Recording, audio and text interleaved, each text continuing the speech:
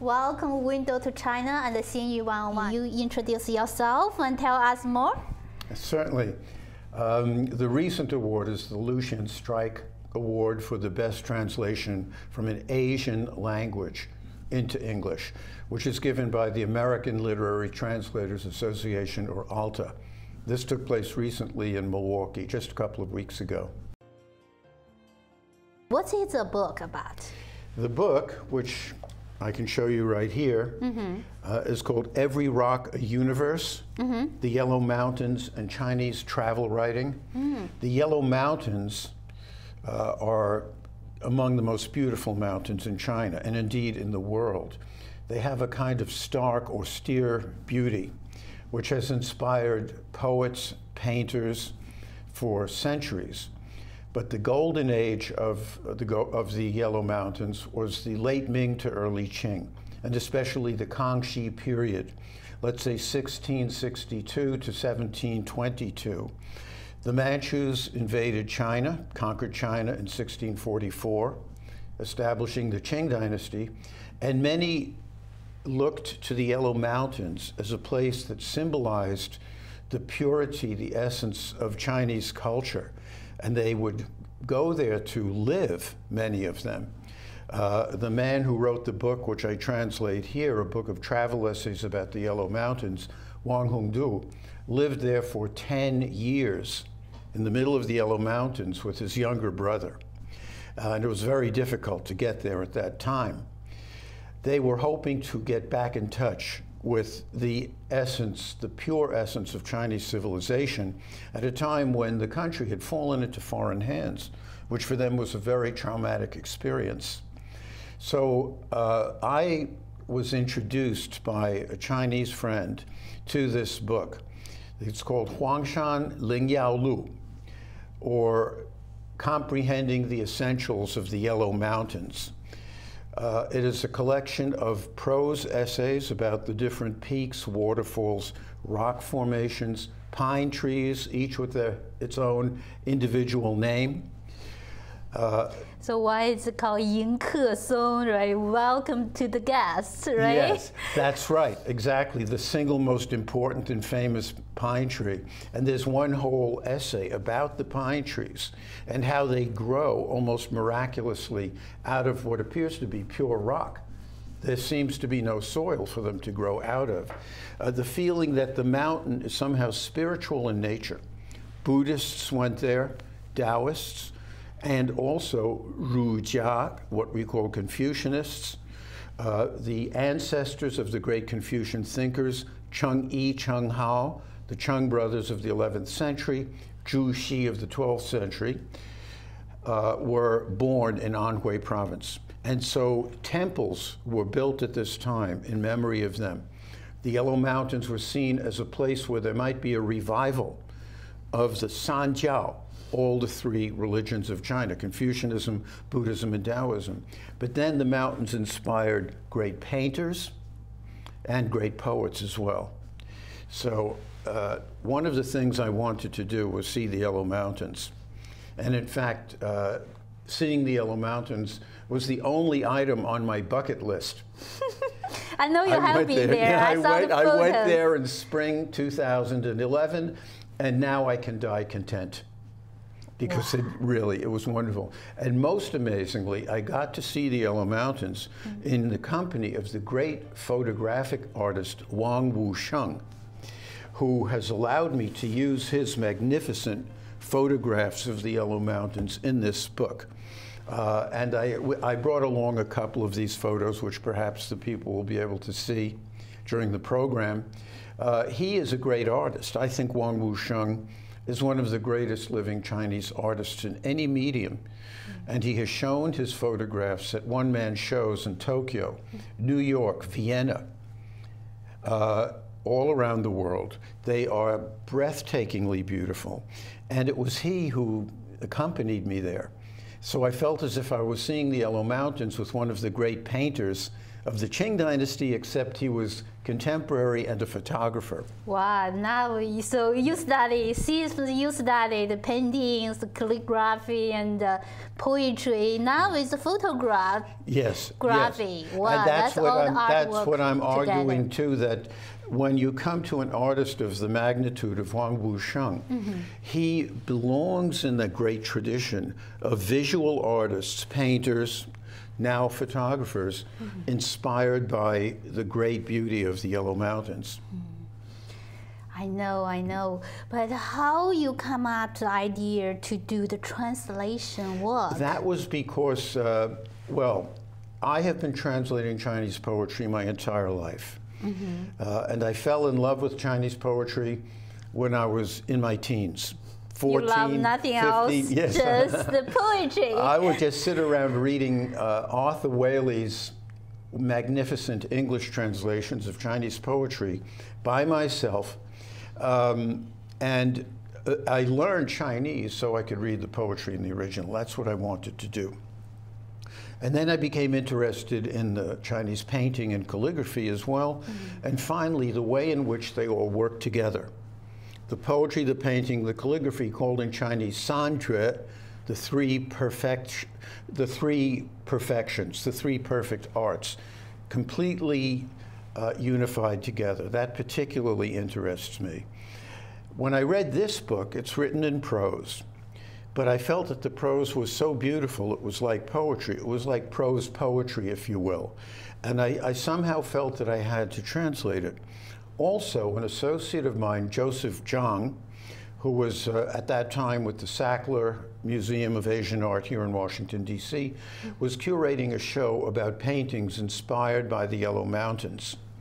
He asked me to do translations of some of the book, and I did.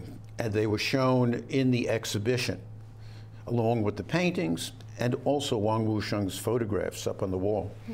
I fell in love with the book, and I said, I have to translate the whole thing. So, and it was an experiment because I've never done prose before, at least not such extensive prose. And translating prose is a different thing from translating poetry. And for me, in some ways, it's more difficult. My attitude toward literary translation, in fact, is that it is not merely a tool to help students or other scholars get closer to the original. It becomes a work of art in itself. And that is why many American poets in the 19th century, European poets, if you open their collected writings, they always will have a section of translations from Greek, Latin, Italian, German, Portuguese, various different languages, and they would consider these translations to be part of their oeuvre, of their complete work, along with their original poems. That's the attitude I take. The goal that I set is very high. So I decided to give it a try. I can read you a section if you would like to hear it, and then you can get some idea of what I'm talking about. One of the famous things about the Yellow Mountains is the so-called Huanghai, the Yellow Ocean, meaning the cloud formations that appear when you're very high up, they come up from below. And the people of the time believed that these clouds came out of caves in the mountains, and at the end of the day returned to the same cave. Every cloud knew exactly what its address was. That's my cave. Go in at the end of the day. So the sheer beauty of the cloud formations is described in this way by Wang Hongdu. This is his book, which is written in 1696, but not published until 1775. He says, the clouds go along with the winds, sweeping and burgeoning above and below, until there is a great divide formed with heaven's vault, above all a perfect blue, while below, in the midst of the cottony forms, beams of sunlight flicker and penetrate, and the forms of the peaks following these sometimes peek out and sometimes are again swallowed up. while purplish, bluish, greenish forms produce thousands and thousands of aureoles and thousands of types of scintillating light. And that is why everything beyond the mountains is one vast panorama of voidness, as even as the surface of a mirror. While within the mountains, it is as if thousands of skeins of silk are twisting and turning, floating and dangling among the crevices of all the peaks. This goes on and on and on. Wow. Now, in the original, at any rate, this is some of the most beautiful prose, I think, in the Chinese language, in that I attempted to capture it in English, and that's why I was so delighted when this book won the Alta Award, because this is not an association of sinologists. It's an association of people who are dedicated to the finest possible literary translation from any language, into English. Window to China and Xinyu 11 has reached out to the hundreds of Chinese community, Asian community, and American community on performance, interview in education, politics, culture, etc. It's a link for all the communities. Xinyu and Judy Wu, the publisher AC Business, are making joint efforts to promote the program on Newspaper Weekly. Window to China and Xinyu 11 is a 30 minutes long English program. It will be available on YouTube, Facebook, Google+, AC Business News by keywords Window to China and Xinyu 11.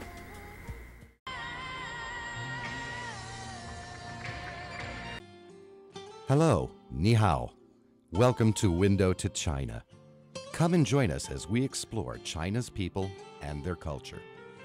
We will go to many places in China, from the Himalayan mountains in Tibet to the Yangtze and Yellow River gorges, all the way to the modern cities of Shanghai and Guangzhou on the coast.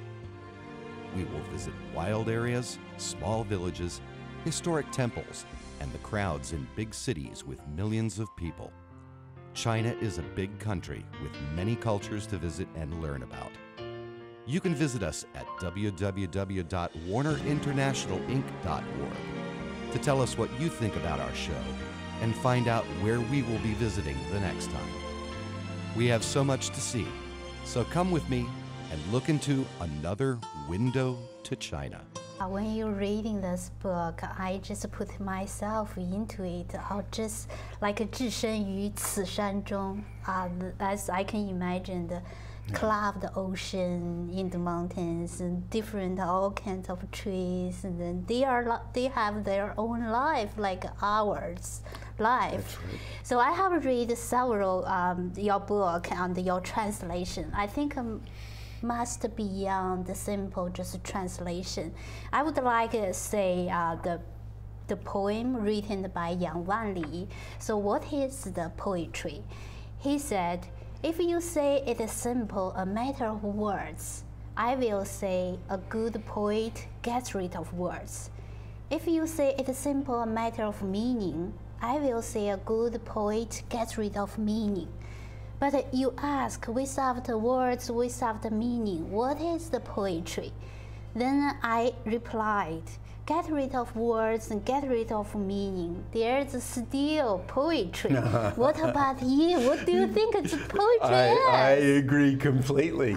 Yeah, and to quote another poet of the Sung Dynasty, a century earlier than Yang Wanli, who was 12th century, Mei Yao Chen, Mei Shengyu, from the 11th century, he says, 意在言之外. The meaning or the feeling, 意, the meaning or the feeling lies beyond the words. Right? The words are used to capture the meaning, but then there's something that goes beyond them. Poetry is not limited to language.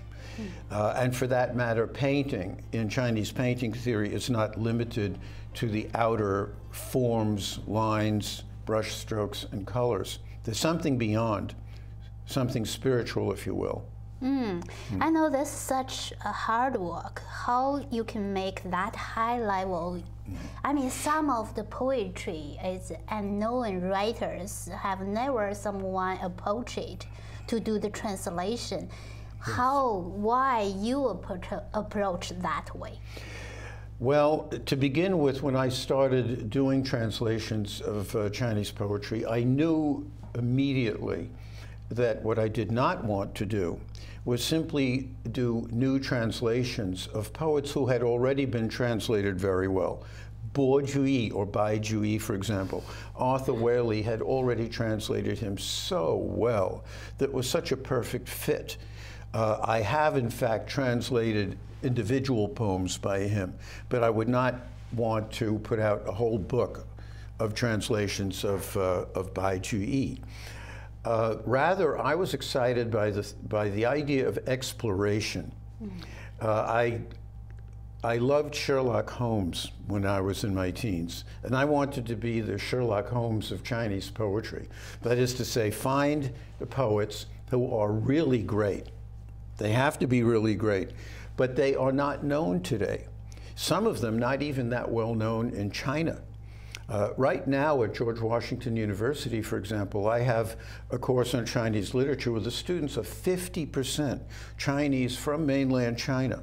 And I asked them, have you ever heard of Wang Hongdu? Never heard of him. Had no idea who he was. I agree. and yet he is so wonderful. That's what I find exciting, to put someone on the map. So I have published the first book in English, or in some cases in any Western language, on certain poets. I see you have some of them here. The book on Mei Yao Chun was the first on him in English. The book on Yang Wan Li was the first on him in English, and indeed in any Western language. And then this book over here, Wu Li was already famous as a painter, but his poetry had never been studied. So this is the first book on Wu Li as a poet, again, in any Western language. So this is the kind of thing that I really like to do. And as you pointed out, it's even particularly difficult to do this type of work, because the famous poets, when you open up a collection of their writings, you will find commentaries on them by all the scholars of the past. We must have 15 or more different editions of Du Fu, for example, the great Tang poet. And one interesting thing that you find when you look into them is that the commentators, or the scholars who are writing about the poetry, they often disagree with each other about the actual meaning of something, or they will disagree about what the poet is really trying to convey. For example, is he being straightforward or is he being ironic? Equally reputable, knowledgeable scholars disagreeing about these things. When you look up the poetry of somebody like Wang Hongdu, and by the way, when I was in China, I've discovered some lost poetry of his, completely unknown, even to Chinese scholars. There are no commentaries, because it's unknown, see? So I, the translator, have to become the research scholar first. I have to do the background research. He has a series of poems in which he took his family and they ran away into the Yellow Mountains to escape an uprising by a group of rebels. And I had to do some research to find out who were these rebels. Were they Manchus? Were they anti-Manchus?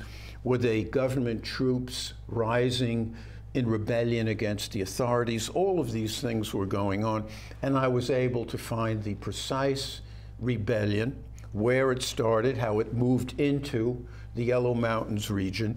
To put the whole thing in context, it was hours, days of research before I could even start translating. Yeah, that's always connect the history, geography. It's essential. It's the thought at that time, something right. like that.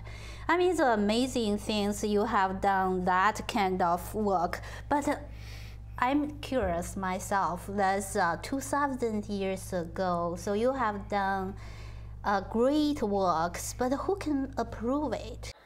Window to China and Xinyu has reached out to the hundreds of Chinese community, Asian community, and American community on performance, interview in education, politics, culture, etc.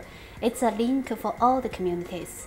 Xinyu and Judy Wu, the publisher AC Business News, are making joint efforts to promote the program on Newspaper Weekly. Window to China and Xinyu 101 is a 30 minutes long English program.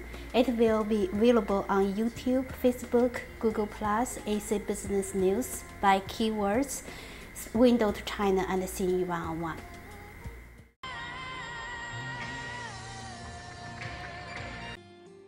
Hello, ni hao.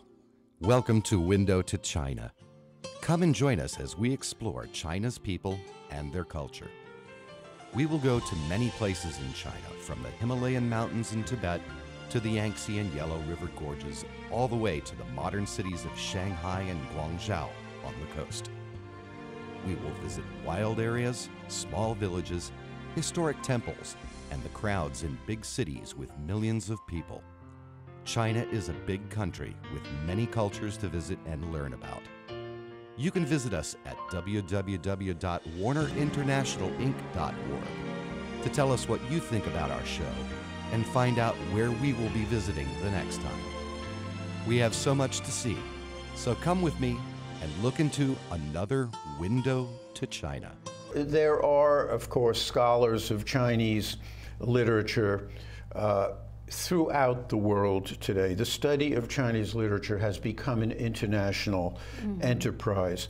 And I'm very happy to say that the scholars of China itself are back in the game after a long period of time when they were out of the game because of the so-called Wenhua Dagoming, the Cultural Revolution, 1966 to 76, but even more broadly, almost from 1949, when the Communist Party came to power, all the way up to the end of the 1970s, it was almost impossible for Chinese scholars in China to do real scholarship on the Chinese classics. Anything that they did had to be done from an extremely rigid Marxist point of view. That is, everything was interpreted in terms of class conflict. And when you take such an approach, you cannot possibly understand the writings of poets who were writing in a period of time when Marxism was not one of the accepted ideologies. They had other ideas in mind. And that's what I tried to do, of course, and what the scholar is supposed to do, is to get into the mindset, the way of seeing, the way of feeling of the writers themselves, of their period, not ours. The idea is not to read our period into them, but to learn from them. And in fact, I agree with C.S. Lewis when he says, we are not so much the judges of the past as we are judged by it. It sets standards for us. So today, however, starting in the 80s, 90s, right up to the present, the scholarship in China has made a huge comeback. So there are scholars in China itself, in Taiwan, as there have been all along. The Japanese scholars, the greatest of them was Yoshikawa Kojiro, who died some years ago. His disciples are still teaching. And then in the United States and Canada and Europe, there are scholars of Chinese poetry, literature, art, who can be counted on to take a publication such as this, review it, and sometimes I will consult with these people before I publish. And sometimes I will come across problems which they too cannot solve. When I was working on this, the Wu Li book, there was one poem in here that had a line in it that I simply couldn't figure out at all. And so I contacted Father Albert Chan, a Chinese Jesuit priest and scholar at the then City University of San Francisco, who was a great authority on Wu Li. And I put the line before him and asked for his help. I said, well, Gendi Qing Jiao, please teach me. And you see, weeks go by, and he writes back to me, I can't figure it out either. So in the book, I just left it blank, and I wrote the meaning of this line in a footnote. The meaning of this line is yet to be determined. The editor didn't like that at all. He said, no, why don't you just guess what it means? And I said, no, neither I nor Albert Chan, who knows much more than I know, were able to figure this out. That means nobody can, and we're going to just leave it blank for now. Maybe some student will read it and will figure it out. Yeah, true yourself and then true to the history. Precisely. But scholarship is always an ongoing endeavor. Just this stuff was written a long time ago. That doesn't mean that the study of it is finished. Mm-hmm. Yeah. For one thing, it's still alive. It can still move people today, as you were saying before, and you are the perfect reader, you know, judging from your reaction to this. But also it means that more work needs to be done. 江主暮潮初落，风冷霜叶混稀，一丈柴门去急，怀人山色依偎。Do you have any next project that you're working on that? Yes, recently I have been doing more and more work that really is in the art history field. And I've been contributing to the catalogs of a series of exhibitions of Chinese calligraphy and Chinese painting. And at the moment, I am preparing to do the same for what will be a major Chinese painting exhibition in the year 2016. It'll be in California, but I'm not supposed to go beyond that at this point.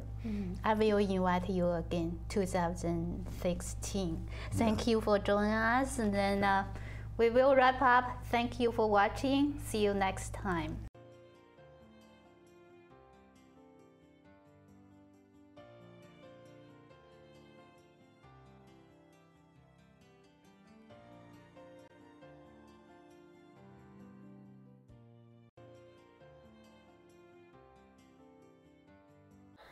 Window to China and Xinyu has reached out to the hundreds of Chinese community, Asian community, and American community on performance, interview in education, politics, culture, etc. It's a link for all the communities. Xinyu and Judy Wu, the publisher AC Business News, are making joint efforts to promote the program on Newspaper Weekly. Window to China and Xinyu is a 30 minutes long English program. It will be available on YouTube, Facebook, Google+, AC Business News by keywords Window to China and Xinyu. Window to China and Xinyu has reached out to the hundreds of Chinese community, Asian community, and American community on performance, interview in education, politics, culture, etc. It's a link for all the communities. Xinyu and Judy Wu, the publisher AC Business News, are making joint efforts to promote the program on Newspaper Weekly. Window to China and Xinyu is a 30 minutes long English program. It will be available on YouTube, Facebook, Google+, AC Business News by keywords Window to China and Xinyu.